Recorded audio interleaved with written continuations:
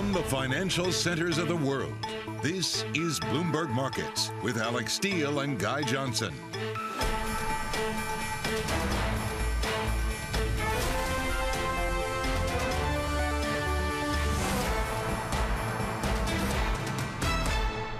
It is 30 minutes into the U.S. trading date as Monday, May 9th. Here are the top market stories that we are following for you at this hour.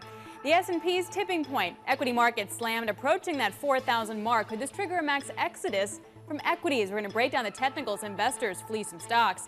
And dollar dominance. Dollar jumping as safe haven of choice, while Atlanta Fed President Raphael Bostic backs up the Fed chair, advocating for just 50 basis point rate increases. Insurance headache. Allstate bets on higher rates to customers as inflation hurts earnings. We're going to speak to the CEO, Tom Wilson. From New York, I'm Alix Steel with my co-host in London, Guy Johnson. Welcome to Bloomberg Markets. It is a pleasure to be back, Guy. It's been 15 very long weeks, and it is very good to see you.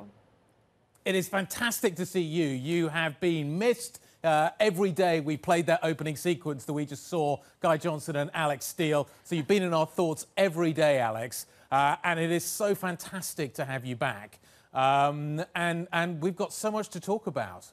Your journey, I think, over those last 15 weeks, and we're going to talk about the details in just a moment, folks. I think there's lessons in all of this for all of us. So it is, let me just say, from the whole team, from everybody, it is great to have you back. And we're going to look after you and make sure that your transition back into work is as easy as possible.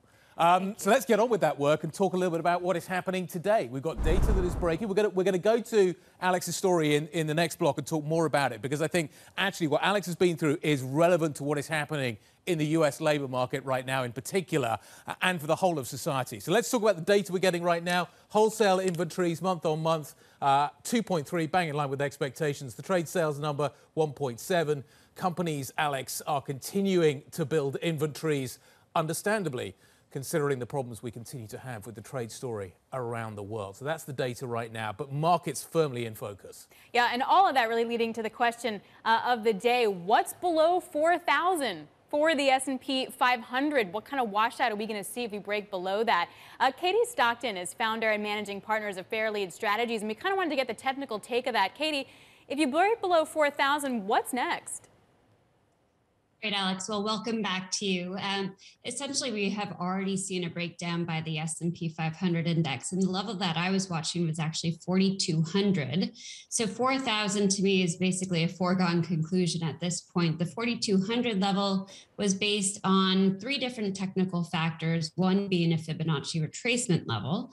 And those are very common ways to discern support and resistance on the charts. Now, unfortunately, with this confirmed breakdown that we received by the S&P 500, the support level based on those same Fibonacci retracements is roughly 38.15. And we use support levels as a gauge of downside risk. Now, they're not really predictive in a way, but they do show an area of potential buying pressure in a chart. So we believe that with the breakdown that it does increase risk, perhaps to that 38.15, but along the way, we'll always be looking for signs of downside exhaustion that are more than just short-term in nature. Michael Hartnett, Katie, over at Bank of America, says the average for most people since the start of 2021 is 42.74, and you get below 4,000 and a trapdoor opens. I hear what you're saying about the fact that actually the key level's already broken, but how significant is 4,000 to a lot of people out there? A lot of people obviously bid this market up a long way.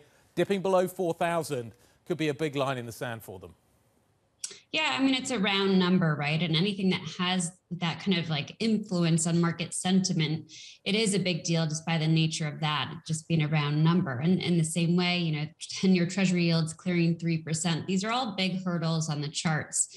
And when you take a step back and you look at the S&P 500 index for one, with 4,000, 4,200, whatever it may be being taken out, it starts to look like a topping formation. We like to call it a head and shoulders. I know it's a pretty common technical term. And essentially, it's just showing a lower high that's reflecting a loss of long-term upside momentum. So it's something that's not new to the market.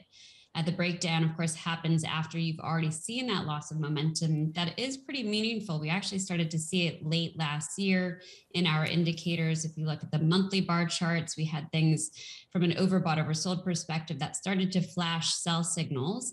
And then also we saw this downtick in momentum that still, of course, is with the market. So momentum right now is unfortunately to the downside across timeframes. We would expect it to ultimately improve short term.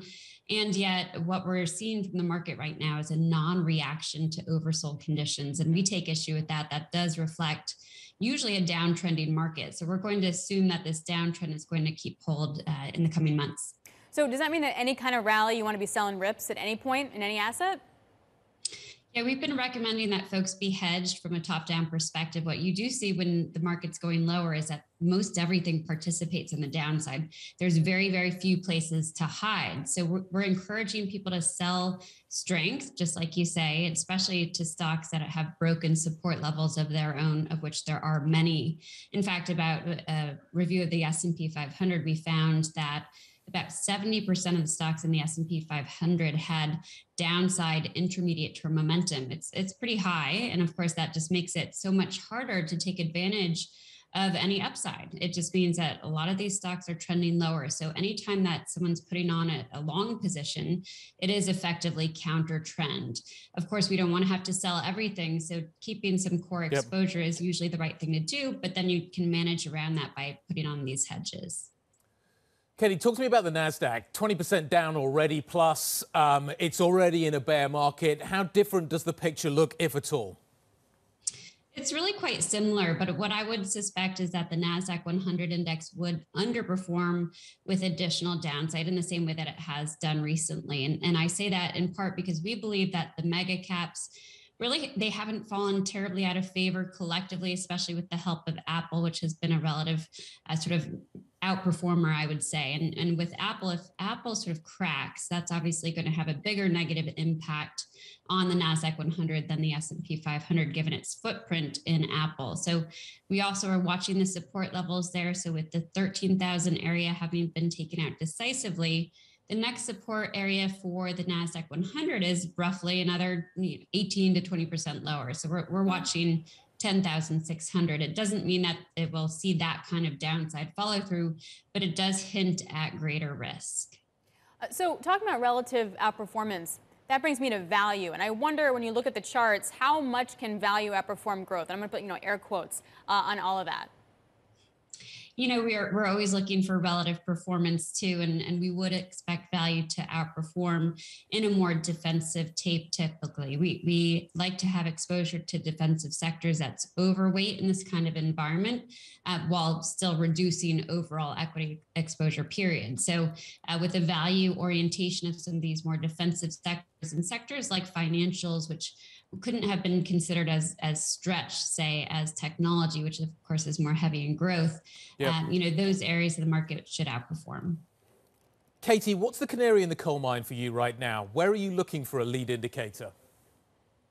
Oh, gosh. Well, there's a lot of things. I wish there was a simple answer to that. But what we tend to look for in terms of identifying a tradable low would be, of course, number one, support discovery, looking for momentum to start to shift. It doesn't have to shift fully, but some early indications of that. Sometimes that appears in the charts in positive divergences in the indicator. So let's say we see a higher low in an indicator that we're tracking as price is finding its footing. So that's a type of thing that we look for.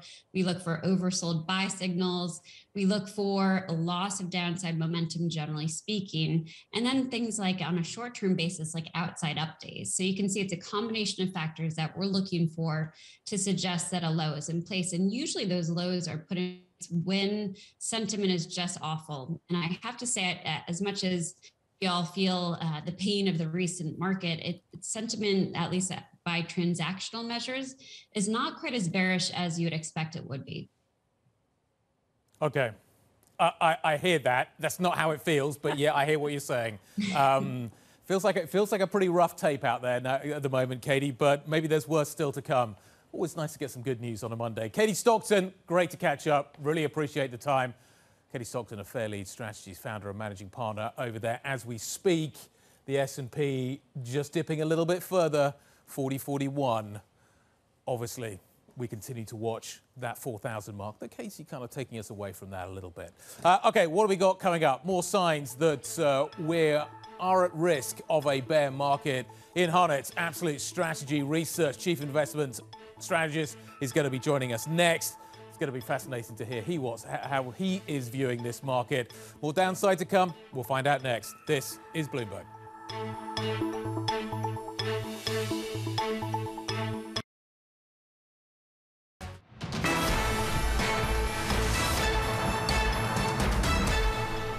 Welcome to Bloomberg Markets. If you've been keeping score, it has been 15 weeks since I have sat in this anchor chair, and the markets have moved insanely quickly over those last 15 weeks, Guy. I wanted to pull this little comparison here that showed where the S&P, the dollar, the 10-year, and oil were on my last day in the office versus where they are now. I cannot believe that I missed a 30% plus move in the oil market.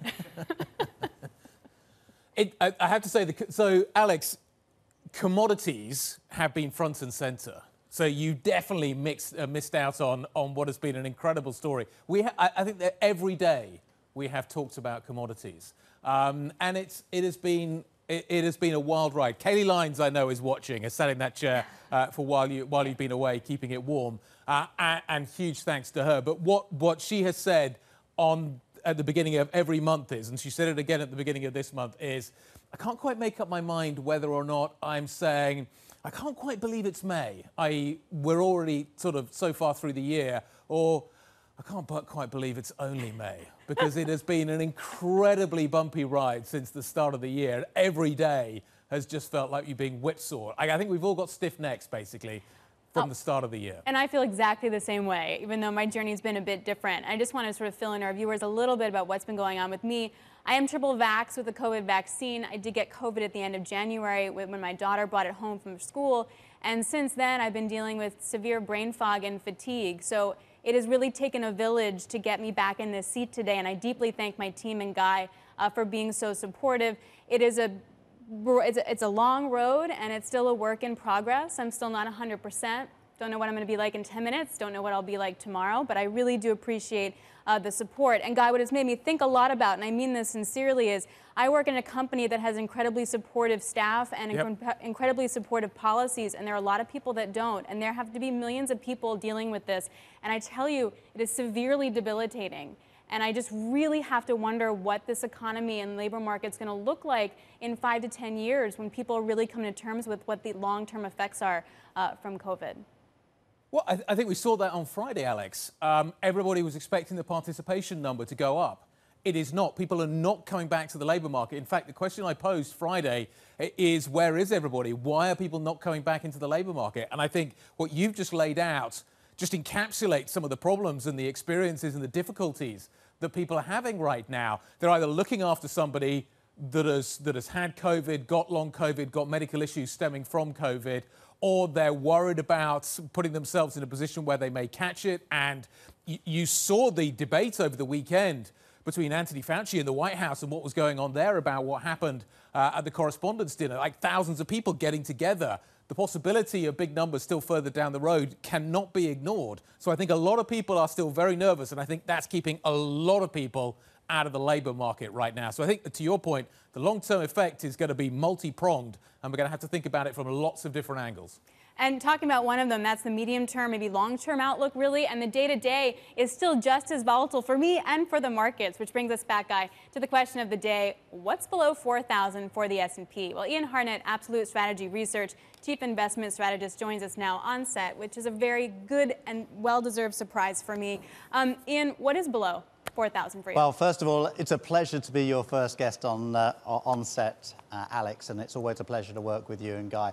So, I think we're at an absolutely crucial point now. Your previous guest was talking about some of the short-term technical points, but if you go down to the next technical point, it had been such a nice run up. The 200-day moving average is right the way down around the 3,500 area.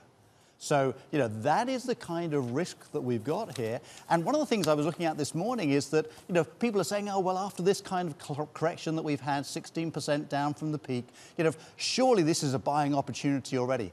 But have a look at equities versus bonds in the last 3 months. Equities are still up relative to bonds or pretty flat relative to bonds in the last 3 months. The real buying opportunities come when we're much lower than that. And so our models are still saying that this is a bear market signal for equities versus bonds, and we want to stay out of it, and potentially either those bond yields have to come down a long way or the equity market probably will test that 3,500 level. And that's a pretty shocking number. Ian, great to see you, and thanks for joining us in New York. What do you think about cash right now? A lot of people keep telling me that you don't want to be in cash because you're taking the inflation hit. But what you're not doing is taking the absolute hit of being in the market. And this is what I really don't understand about this whole argument. If I stay in the market and I stay invested and I stay broadly invested, I'm going to see a relative hit from inflation and I'm going to see an absolute hit because the market is going to be declining. Do you just want to be in cash? Guy, you're absolutely right. So cash has an attraction all of its own in that kind of environment. In this kind of environment, you can see what you've lost against the bond market, in the bond market and in the equity market. So, we've been overweight cash in our portfolio that we've been recommending to clients, and also overweight alternative assets like commodities generally. Although I'm beginning to get very concerned about that. I'd prefer to be in real estate rather than commodities on the industrial side of real estate. But yeah, cash has a real attraction at this stage, given what we're concerned about. But we'd say it's actually now time to get back into bonds. With those Treasury yields back over 3%, I think there's real attraction in the bond market, particularly if, as we think, economic growth is going to go from a synchronized global slowdown to a recession, and we are going to see break-evens coming down aggressively as earnings get crunched in the next 6 months. I mean, I've heard that too, that you're seeing bond ETFs start to attract some kind of hedging flow due to that. So what do you do with the dollar then? Well, I think one of the issues for the global economy here, Alex, and one of the reasons why we worry that this is a global slowdown is that dollar strength. All the while the US continues to grow faster than the rest of the world, the upward bias for the dollar is there. So we think the dollar's still got further upside, but that's one of the problems that causes issues for the global economy and one of the things that causes problems for those earnings outlooks. So I'd still stay long the dollar. I'd still be very nervous, therefore, about international markets and about EM particularly. It's still too early to buy those emerging market equities. Ian, can I just take you back to the bond market for a second and just talk about the different durations that are on offer here? Yeah. If we are, and we're going to get the inflation data later this week from Germany, from the US, if we're getting near peak inflation, if bonds are starting to look attractive, which bonds in particular? Do I want to be, for instance, buying the front end because actually maybe that move's gone too far and selling duration? How do I want to play that from a curve point of view? So I think the bottom line is that we think the whole curve is going to come down here, Guy. If you've got a situation where economic growth coming down is going to see, we think that people's expectations of the Fed futures have gone too far. It's interesting, illustrative, that I think over the weekend we haven't really seen much change, even though the 30-year picked up quite a long way. But at the end of the day, you're going to see duration win out. If break-evens come down, if oil prices come down, commodity prices come down as we anticipate, then you are going to see that back end of the curve come down as well. I think the other thing that I would say is that some of our models are painting an awful picture for the Eurozone. We're talking about earnings growth down in the Eurozone 20% year on year, and I think bunts are a great buy here. So that's going to be another area that we'd be looking at aggressively. Ian, great to catch up. Great to see you in New York. Thank you very much indeed for spending some time with us. Ian Hunnett, Absolute Strategy Research Chief Investment Strategist. OK, let's turn our attention to what is happening with geopolitics. Vladimir Putin invoking the World War II fight against Nazi Germany to justify the invasion of Ukraine. We're going to break that down next. This is Bloomberg.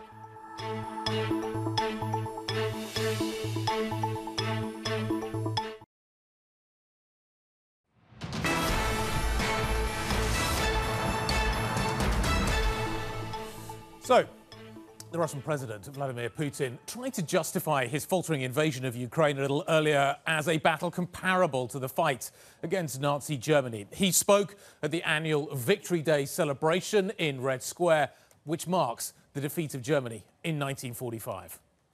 А это значит, что на самом деле NATO countries didn't want to listen to us, and in fact, what happened, they had completely different plans, and we can see it today. And they openly prepared the operation in Donbass and the invasion of our historical lands, including Crimea. He talks a lot about the Donbass region. Obviously, that is where the heaviest fighting is right now. Joining us now to discuss, Bloomberg's Washington correspondent Anne-Marie Jourdain. Anne-Marie, he didn't label it as a war, which a lot of people are citing as being significant. If he had done, it would have led to a mass mobilization. It was a more subdued speech than many had anticipated. How is it being received in D.C.? Yeah, certainly more subdued. I mean, many thought, as you say, Guy, he was going to label this a war. There could have been a mass mobilization. He didn't even mention the country, Ukraine.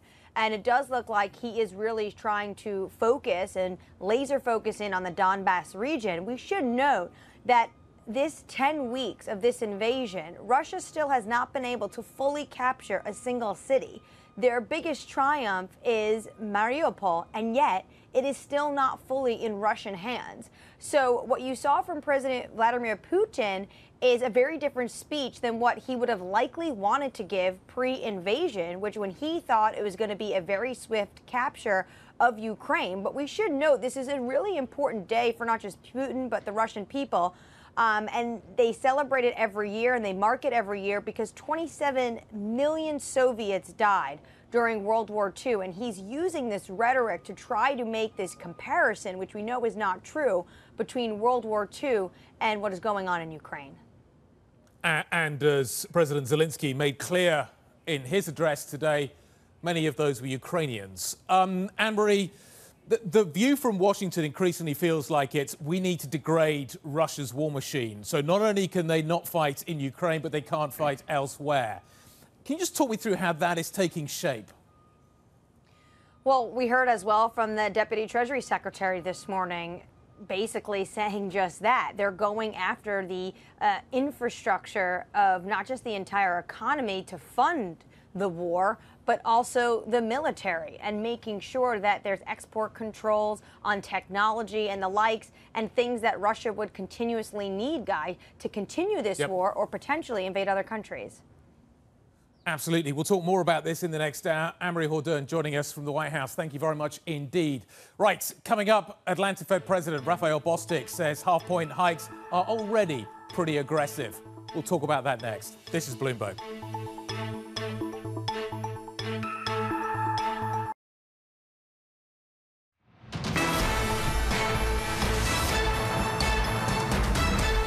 We're an hour into the U.S. trading session, and it is getting very ugly. We're now down by about 90 points for the S&P. Kriti Gupta of Bloomberg is here tracking some of those moves. Hey, Kriti. Yeah, Alex, let's talk about the sea of red that we're seeing. The selling, it's indiscriminate, but there is some nuances I really want to point to out to our audience here, and that, of course, is the energy index down almost 5% on this day. Remember, energy has kind of been this inflation hedge, this defensive trade to some extent, what tech used to be post-pandemic, and now you're actually seeing that trade flipped a little bit. So the information technology index, for example, which has really been leading the decline over the last couple of weeks, it's actually outperforming to some extent the energy index, and that's going to be something to keep in mind. Let's take a look at what sectors are actually officially in bear markets now, as we see the NASDAQ 25% lower from its high, but that isn't the case for all of the sectors. You, of course, see the S&P 500 down 50% of its members, down 20%. But if you look at energy, utility, staples, the outperformers lately, we're not quite there yet. Perhaps that's why the energy sector is actually underperforming today. And remember, a lot of traders are saying this isn't a question about fundamentals driving the selling.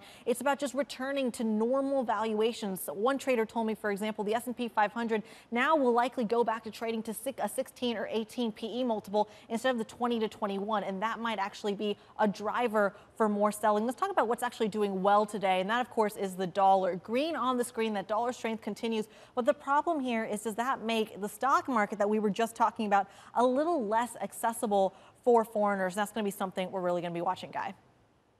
Yeah, and really expensive for me to come to New York. Kriti, thank you very much indeed. Kriti Gupta on what is happening with the markets. The S&P 31 points now away from the 4,000 mark. The Federal Reserve Bank of Atlanta's President Raphael Bostic says inflation still too high. and the Fed needs to act decisively to take control of that narrative. But he makes it clear that there are limits to what the Fed is prepared to do here. Raphael Bostic spoke in an exclusive interview a little earlier with Bloomberg's Mike McKee. When I think about our policy, the first thing that is on my mind is that inflation is too high. And we need to act definitively and purposefully to try to get that under control. And I think if you look at what we've done so far in the last two meetings, we've really started that process. For me, 50 basis points from over the last 20 years, is already a pretty aggressive move. I don't think we need to be moving even more aggressively. I think we can stay at this pace and this cadence and really see how the markets evolve. My expectation and hope really is that as we move closer to our neutral levels and far away from our accommodative stance, that we're going to start to see a lot of the tightness and the tension in the economy start to moderate, which can then give us options and choices as to sort of what we do after that point. How far do you go? Where do you think you'll be by, say, the end of the year and by the end of 2023? Well, that's a very good question. I really think we need to be getting somewhere into the neutral range. And as you know, different people have different ideas about what that looks like. For me, I'm looking somewhere between 2 and 2.5% as our neutral range. And then let's just wait and see what's happening.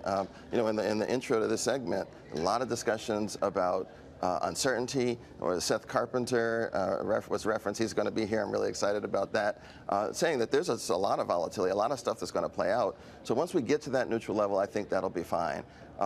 We're going to, in my view, we're going to move a couple times, maybe 2, maybe 3 times, see what happens, see how the economy responds, see if inflation continues to move closer to our 2% target. And then we can really take a pause, I think, and look at how things are going. Well, take a pause. What does that mean? Not move at a meeting, or would this be just a rolling decision as you go along? So for me, I think all options are on the table at every meeting. So depending on how the economy is responding, it could be that the economy is responding strongly, so we don't need to do anything.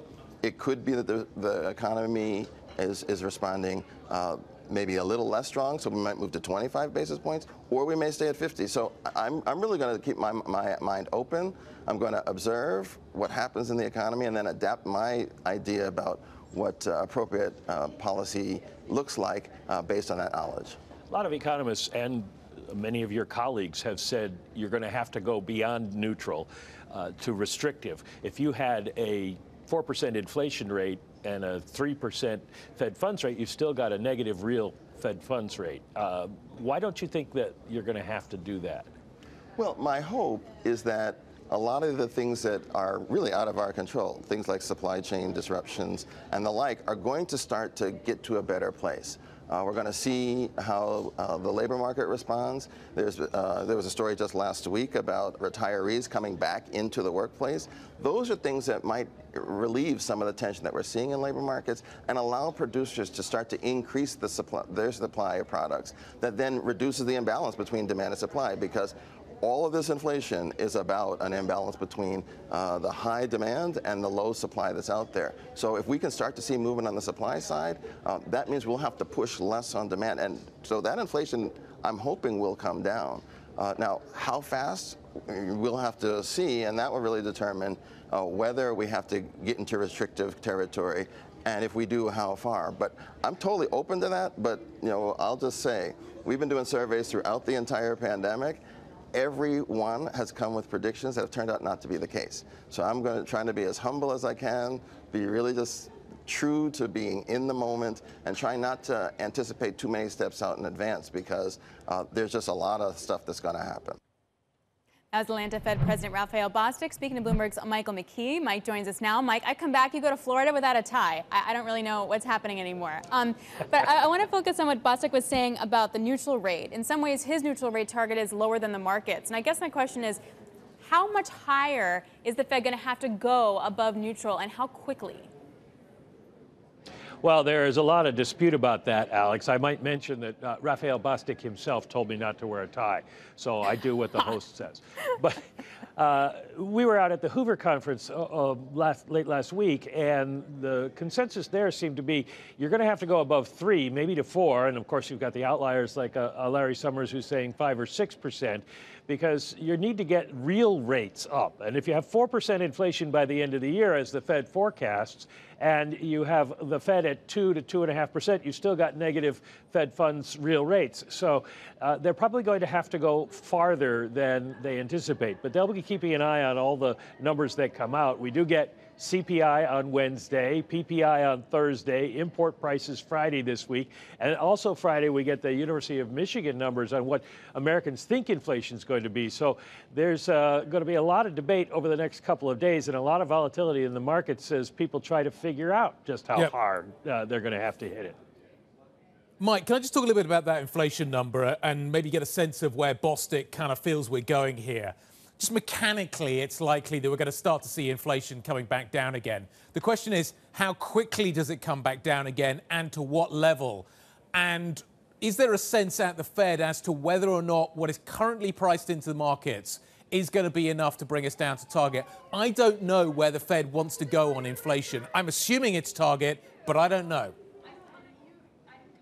Well, there's kind of two ways to look at that. One is that Bostic thinks that if nothing changes, we're going to be seeing inflation come down, not just mechanically, but because some of the things that went up during the pandemic are going to be coming down again. We're already seeing that with used car prices. At the same time, there's so much unknown out there, and he, like other Fed members, is emphasizing that. If we see energy prices rise significantly now from where we even are at the moment, then you're going to have a problem with inflation that then could get into the core rate. If diesel prices continue to rise, then that's going to raise shipping costs, and that'll flow into the economy. So there's a lot they don't know at this point, and they can only kind of make the policy or decide where they are by looking at where they are at the moment, and it's kind of hard to know what's going to be happening down the line. California, then Florida. Mike McKee getting all the great gigs. Mike, thank you very much indeed. Bloomberg's Mike McKee. OK, Mike will have another exclusive interview coming up. They just keep on coming. Cleveland Fed President Loretta Mester is going to be talking to Mike. Really looking forward to that conversation as well. Coming up, we're going to turn our attention to what this all means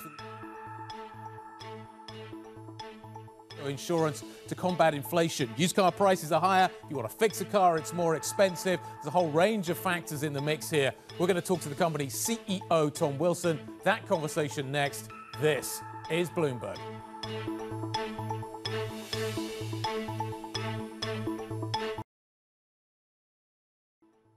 This is Bloomberg Markets. I'm Ritika Gupta. You're looking at a live shot of the principal room. Coming up, Terry Spath, the Sumo Wealth founder and CIO, joining Bloomberg Television, 3:30 p.m. New York time. This is Bloomberg.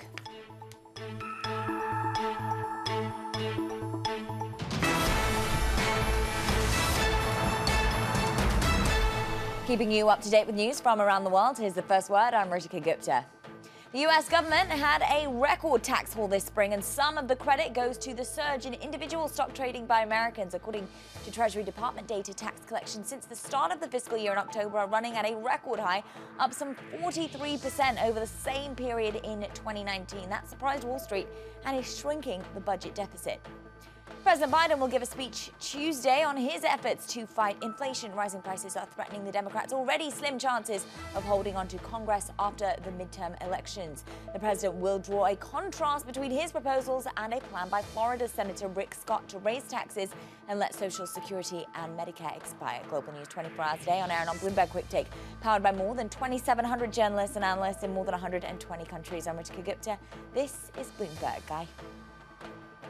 Ritika, thank you very much indeed. Let's turn our attention to the insurance industry. Allstate reporting first quarter earnings that missed estimates. The insurance company identified as inflation basically as the main culprit. There have been more accidents apparently as well. But the main problem here is that used car prices are very high. And if you want to fix a car, parts are very expensive as well, as a result of which the company posted a combined ratio, which is a key measure for the insurance industry, north of 100, coming through at 102. Joining us now is Allstate CEO Tom Wilson. Tom, great to see you on the program today. What we're all trying to understand right now is How long does the current state of affairs last for? How long do car prices stay high? How long do parts stay high? You obviously got a huge vested interest in this. What can you tell us about what you see coming next? Well, good morning, Guy. And Alex, nice to see you back in the game. We think inflation is going to stay for a while, so we've had to adapt. So we've both reduced our expenses, raised prices, and changed the way we invest. But I'd like to think of inflation, it's almost like the pig going through a python. You know, the python's the economy. It swallows the pig. It takes a long time for it to get through there. So as you point out, what happened, you got chip shortages. There's new cars, not as many new cars being built, a lot of money in the economy. Used car prices are up 40%. And then it costs more to fix them, and then so we have to raise our prices. Same thing happens to housing, same thing happens to oil, and next thing you know, people are increasing their wages because they don't have enough money to live on. So we think it takes a while to go through the economy.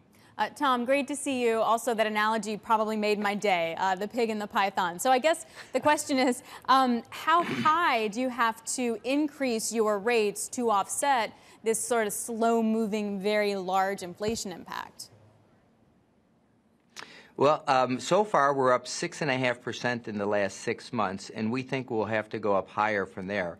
And of course, the reason is because if your car used to be worth $20,000 and now it's worth $28,000 and it gets wrecked or we need to fix it, we have to charge more money. We have to pay more money to get it fixed, and we can't. We have to find a way to recover those costs.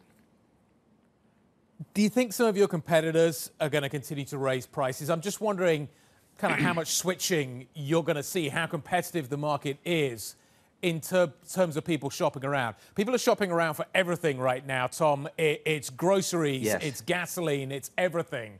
How do you see that working out?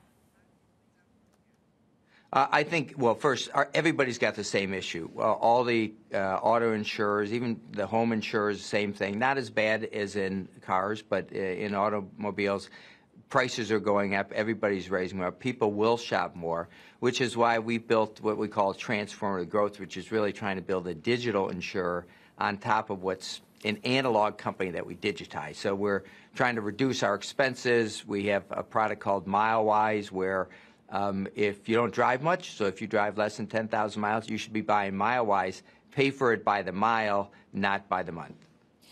Tom, I'd love you to put another hat on as well. You previously served on the board of the Chicago Fed, so I wonder if you could sort of conflate those two jobs. And when you're taking a look at demand destruction, for example, which is basically what the Fed has to see in order for inflation to come down, from the CEO seat, what's it going to take to get that kind of demand destruction where people stop buying used cars, where they stop replacing old parts? Well, it's going to take a while, as I said. I don't think this is the kind of thing we can expect 2 or 3 rate hikes in 9 months are going to make a difference. It's going to take a while for it to work through the economy, so I think you have to be patient. I think the markets have to be patient with it. And what you're seeing out of that, of course, is interest rates are going way up, which is why we changed our investing late last year. And you're seeing it in equity prices, too. As those two things change, I think the economic activity will follow, but it's going to take a time. It's not going to, like, they're not going to raise rates and people are going to stop investing in plants or stop buying goods. It'll take a while. Can I just take you back to the kind of pay-as-you-go model?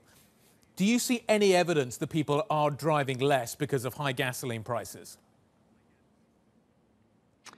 A little bit, but you have to first say, why do people drive? So about a third of the time you're driving to work, a third of the time you're driving to do errands, and about a third of the time you're driving for entertainment, to go see friends, go on a trip. That third category is, Guy, impacted by higher prices, and you will higher gas prices, and that will come down. That said, when we look at miles in total, we track about 26 million cars every day. Miles in total are now at or above where they were in pre-pandemic, but it's changed the time of day. So you see less driving and commuting because people deciding commuting is overrated. But you see more in the last category. I think that will come down some in the next couple months. Commuting is definitely overrated. In all of this, and you mentioned it earlier in terms of, say, the newer technology that you've been dealing with, I want to get your perspective then on how your workforce and your wages have kind of changed as we try and grapple with what the labor market's really going to look like in this time of higher inflation. Well, it's been a crazy couple of years, right? So we started, we had 80% of the people in offices and 20% were remote. Today, it's about still over 90% are remote. We're getting more people back into the office.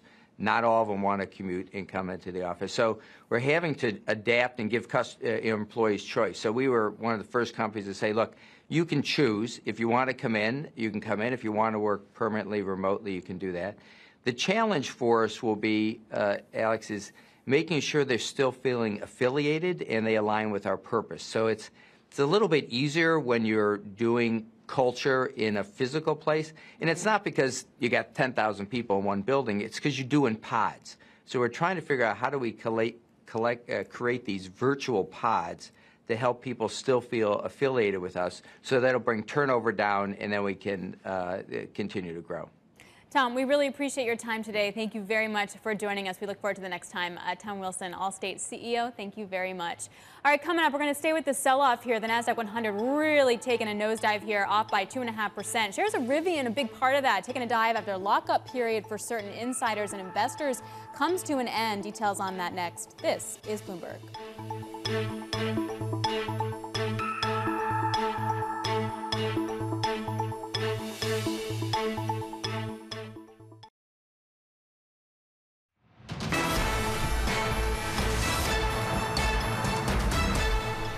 Shares of Rivian tanking as some early stakeholders in the electric pickup maker are about to get their first chance to unload shares. All of that as the market continues to trade lower. The NASDAQ 100 off by 3 percentage points. Here with more is Bloomberg's Ed Ludlow. Ed, who is selling Rivian right now?